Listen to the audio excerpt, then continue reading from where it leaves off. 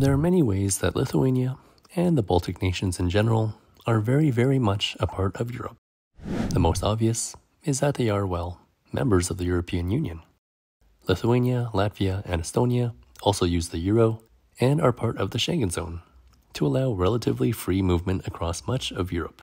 But at least at the time of making this video, there's one major thing that keeps the Baltics disconnected from the rest of the European Union: its energy grid. Okay, maybe at this point we should also acknowledge that much of the railway lines across the three Baltic countries are a different gauge than the rest of Europe, but you can check out my Rail Baltica video to learn more about that. But going back to electricity, Lithuania and the other Baltic nations are currently not part of the European Network of Transmission System Operators for Electricity, or entso-e. Instead, they are a part of the IPS/UPS, which stands for Integrated Power System/Unified Power System.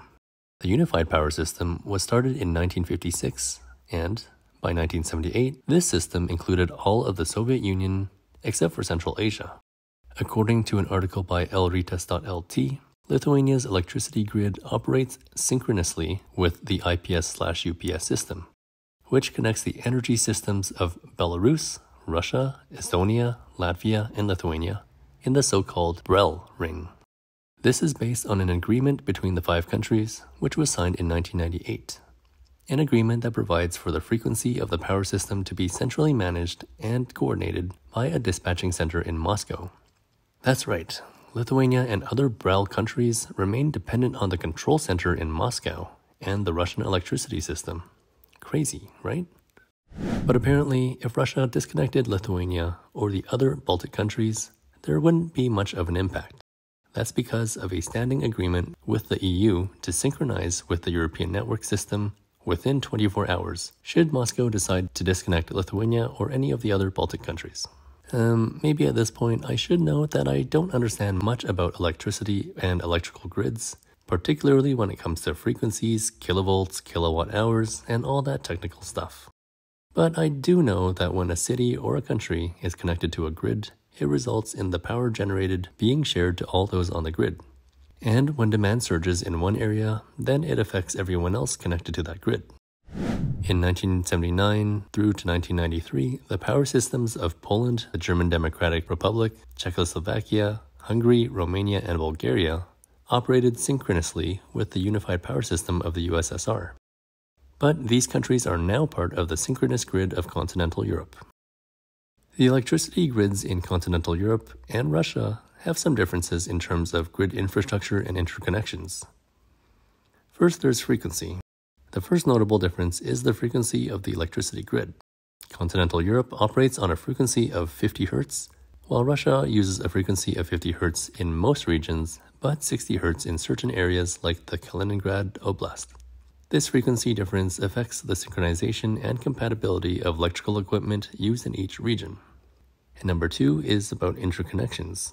Central Europe, continental Europe has a well-developed and extensive network of interconnected power systems. Various countries in the region are linked through high-voltage transmission lines, allowing for the exchange and sharing of electricity across borders. This interconnected grid enables efficient distribution, balancing of loads, and backup support during emergencies. Russia's grid, while also interconnected within the country, is less integrated with the European grid. And for number three, the grid structures in continental Europe and Russia may have some differences in terms of transmission and distribution systems. However, both regions have a mix of high-voltage transmission lines, substations, and distribution networks to deliver electricity from power plants to consumers. It's important to note that these are general differences, and there may be variations in grid configurations and interconnections within each region. So while Lithuania and the Baltic countries are part of this Russian system, an agreement to decouple from the Russian grid was first signed in 2018. Lithuania has opened new electricity links to Sweden and Poland as the Baltic country aims to fully integrate its power grids with the European Union. Then in 2019, Lithuanian president at the time, Dalia Grybauskaitė, signed a legislative package aimed at facilitating the smooth synchronization of the Lithuanian electricity grid with the continental European system. A week later, the Baltic countries and Poland signed an agreement with the European Commission for an implementation roadmap for the synchronization project. The goal of switching systems had a target date of late 2025. Of course, with Russia's invasion of Ukraine, many of those in power, no pun intended, have been trying to speed up the process. The most interesting piece of news regarding the transition came recently in July 2023. Apparently, despite Lithuania's desire to switch power grids early, like sometime in 2024, this isn't going to be possible because of Estonia. LRT reported that Estonia will only be able to modify its electricity grid to allow for a switch in 2025. Rokas Masiulis, CEO of Lithuania's Litgrid, had previously alleged that Estonia's operator was doing everything to postpone the move. Masiulis was quoted as saying, "The way things are going, we are still dependent on Estonia. So if they don't change their position, unfortunately, it will be according to their schedule, not ours, because we can't leave the Brel system alone." On the other side of the debate, the head of the Estonian transmission operator alleges that Lithuania's wish to make the switch 18 months early is merely due to domestic politics. So Lithuanians, and I guess Latvians, maybe this is the perfect time to crack a joke about Estonians being slow. Am I right? Anyways, my takeaway from all of this is that it makes total sense that Lithuania wants to decouple from the Russian system as soon as possible. The Russian government has shown the world in so many ways that it just can't be trusted. Lithuania has its own memories of energy blackmail with Russia and the Soviet Union, and it wants to do everything possible to be fully separated from anything that Moscow can control. We were challenged in the beginning of 90s. Maybe you do not remember, but I do. There were empty streets because there was no gas, no cars. It was winter time, I remember, and cold in the flats. It was kind of lesson to us because you'd like to be independent, so okay, you can be independent, and this is a price.